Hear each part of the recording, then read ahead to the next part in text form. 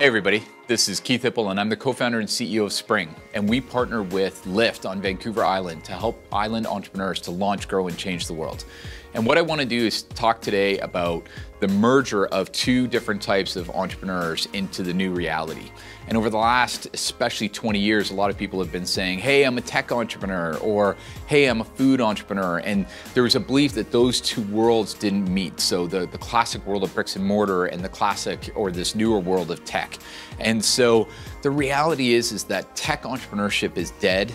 Long live entrepreneurship. And the reason for that is technology is pervasive. It implies and it impacts everything that we do in society today as people and as businesses, but technology is tools in a toolbox.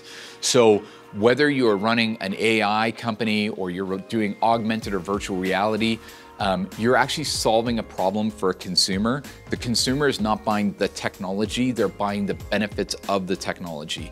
If I'm running a pottery business in Campbell River, people are buying my pottery. Now they might be doing it off of my website, they might be doing it in e-commerce, they might be doing it on Amazon, but I'm still selling pottery. I'm providing benefits to the business.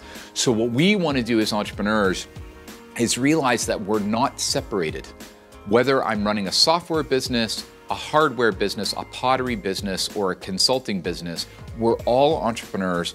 We're actually all trying to solve a customer's problem. And ultimately, we all pull technology out of the toolbox to empower us to do it. And we can all help each other to overcome barriers, seize opportunities, grow our business, and change the world. So let's stop talking about tech entrepreneurships or non-tech entrepreneurships. Let's talk about entrepreneurships and making an impact.